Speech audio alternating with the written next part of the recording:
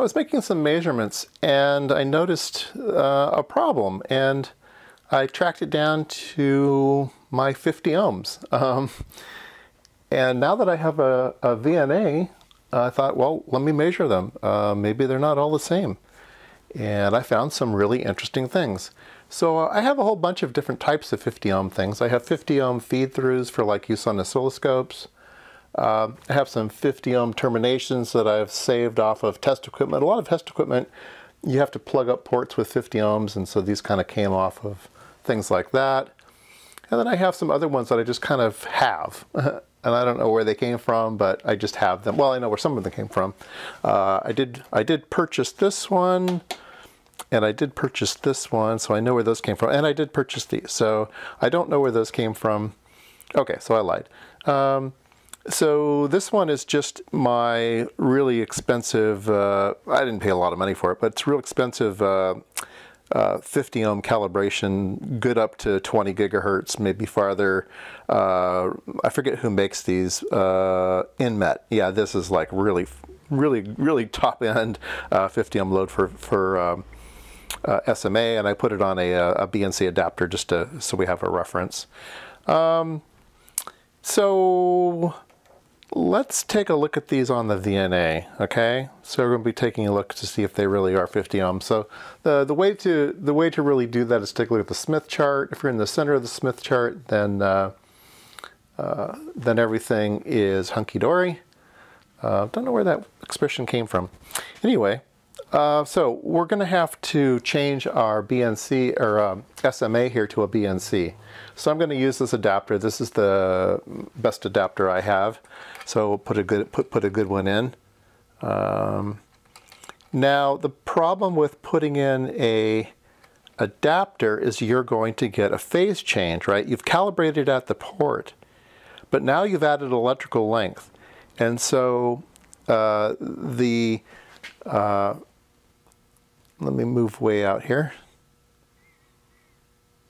Cursor moves kind of slow on these things, doesn't it? Okay, so that's the end of the sweep. That's at 1 gigahertz, right? So the electrical length gets, this is phase shift, right? Which is also electrical length. And it's dependent on the frequency you're using it. So more and more cycles of your, or portions of your cycle will fit within that short little length. And instead of being here, we're now over here. We could cal at a new distance, and then that point would go back to the 0. You get to tell the VNA where 0 length is. And I don't have any good cal standards out here, but what I can do is I can tell the VNA, I know that I calibrated here, but please consider here as my new calibration point, okay? And we can do that. We can do that with, oh gosh, now I'm going to forget where it is. Display scale. Yeah, so you go in display scale, and it says scale per division. That's what we used a lot, but you can change the electrical delay. So you click on electrical delay, and then you can put in a number. And I know this length is around 260 picoseconds. And so whoop, puts it right back. Okay, now how did I know it was 250 picoseconds? 260 picoseconds? Well, I turned on the trace 0. Okay, we're going to go to trace 0. And then we're going to say format, and I'm going to say delay. So now this is displaying electrical delay. And I have my marker over here to gigahertz, and I can read it right off of here. Oh, well, now that I've called it out, sorry. So let's go back to, gosh, where were we? Go back to display, scale, electrical delay. Let's set that back to 0. Okay, and then this is now our electrical delay. It measures along here. It measures it in seconds now. So from 0 to how many seconds, and you can read it right up here, and it's saying about it's bouncing around, but around 300 picoseconds it's bouncing around. So that's how I got the number. All right, so now we can turn off trace 0. We can go back to display, scale, electrical delay. We'll put in that 260 picoseconds. And that's a nice 0. We'll just leave it there. Okay. So now we're all set up to put in items on the BNC. So let's put in one. Let me put in the one that I've been using a lot, which is the little SMA with an adapter. Okay, so we'll stick that on there. And you can see that it's measuring very nice. It's right there in the center. All right. So that one works good. Even with a cheap Chinese adapter on it, it's working good. All right. All right. Let's try another one. Okay. I've got a bunch of these.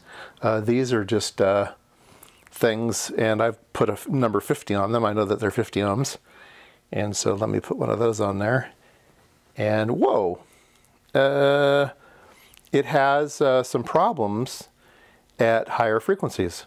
Okay, so at low frequencies it's 50 ohms, but at high frequencies it's not. So let's turn on another trace. Let's put our log mag back on. Okay, so as an RF person, I like to think of return loss instead of VSWR, and 20 dB of return loss is like return loss of a VSWR of about 1.2 to 1. And so anything that's 20, minus 20 return loss, and that's going to happen right there where it crosses this second line. Okay, so we're looking at the yellow line, and right there is where it's 20 dB loss. The losses in SWRs are concentric circles around the center of the Smith chart. Okay, I think I've covered that before, but they're increasing concentric circles. But we can use this chart. So we can operate up to about 310 megahertz with this particular load, and then it's not as nice. Okay, I mean it's usable, but it's just not as nice. Okay, so about 300 megahertz for that one. Okay, let's try this one. This one has a kind of a long thing on it. You can kind of imagine that there's a resistor stuck in there. Let's take a look at that. And it also is about the same. It's right at about, this one's slightly better. This one's around 340 megahertz before it. It's no good. All right, so those are kind of all the same. All right, so let's measure some of these 50 ohm terminations you might get for your oscilloscope. This one says load resistor 50 ohms, a P57. So anyway, let's put that on there, see what that looks like. And it actually is much better. Let's see here. So let's go to where it's 20 dB. And it's around up here. So it's operating well to about 700 megahertz. Well, that's interesting. And here's another one that's not marked, so I put a label on it. It's a 50 ohm termination. This is a cheap Chinese one. You know, this is like a $2 thing. And so it's not as good. It's good to about 400 megahertz. Not bad. And let's see here. All right, so this is the one I use a lot. This is I've got a couple of these. These are HP. There's actually a part number on these, I think. Yeah, this is a 10100C. C, huh, interesting. Anyway, this one says 50 ohm feed through termination, DC to 300 megahertz, so it's marked directly. VSWR max is 1.1, and it's Swiss made in Switzerland. Hope my Swiss viewers are out there listening. People were commenting on Swiss connectors. Hubler connectors. And so let's take a look at this one. Oh, it's much better than, I would call it much better than 300 megahertz. I would call it 890 megahertz. So it's very nice. You can see the Smith chart here is very, very small. So yeah, high quality. So I'm saying SWR about 1.2. They said SWR 1.1. So they're being a little more critical about how good of a match you need. So they only specify it to 300 megahertz. But I say it's great, almost up to a gigahertz. It looks fine. All right. So that leads us to these last ones, which were kind of the surprise for me. These little guys here. Let me get back in focus. This one I bought recently because I had something I wanted a very, very short connector for. These are a little bit longer, so I wanted a real short one. And I paid $1.97, I think, for this. This I just found in my junk bin just today. I didn't even know I had it. And then this one, I was just looking around for things. I thought it was one of these, but it seems to be a bit different. It's a little bit longer. And I was very, very shocked when I put them on the VNA. So let's go back to the VNA, get back in focus. All right, so here's the one that I just recently purchased, this little shorty. And